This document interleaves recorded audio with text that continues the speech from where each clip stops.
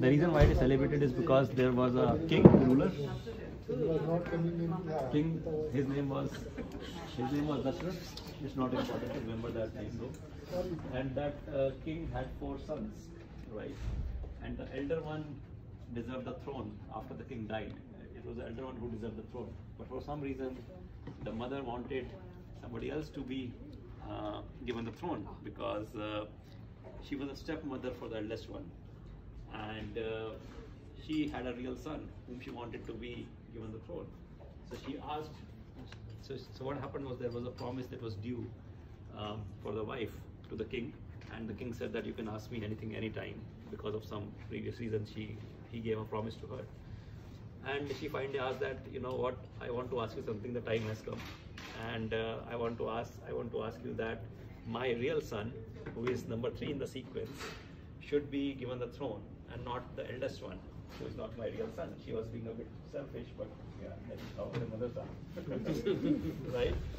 And it was a surprise because everybody said that the elder one deserves the most and he should be the one who should be given the throne. But so it happened, the king was also not very happy, but he had given a promise. He could not go back on that, right? So he agreed to it, even though there was a lot of commotion, a lot of dissatisfaction in the region, in the province where the king was, and everybody was not happy. Not even the son who was being given the throne was so happy, because he said that it is my elder brother who deserves it the most and he should be given. But yes, one thing led to another, and finally that is what agreed. And the second promise that she asked for was that the eldest son be sent to exile for 14 years. That was the second promise, because she did not want to be, see him or maybe interfere in the running of the province after her real son takes over. So he was sent to exile with his wife. So when he was sent to exile, his wife said, I also want to accompany you. He's a real Indian wife. I don't want to leave my husband alone.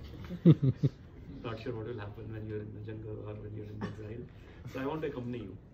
And the other brother, the number 2 brother, also said, his name was Lakshman. So the eldest one name was Rama, the second one's name was Lakshman, and the wife's name was Sita. So Lakshman said, I also want to accompany you, right? Because I am your brother, younger brother, and I want to be with you in your good times and bad times. So I'll be there with you. So he also, all 3 of them went for exile.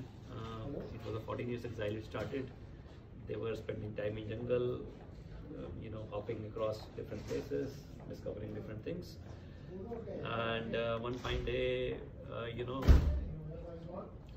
there was a girl who came to propose, the elder or the younger, one of those, right? And she said that I'm very much interested in you, and she was like, I cannot take a no. But some things happened, and then the younger brother, he ended up chopping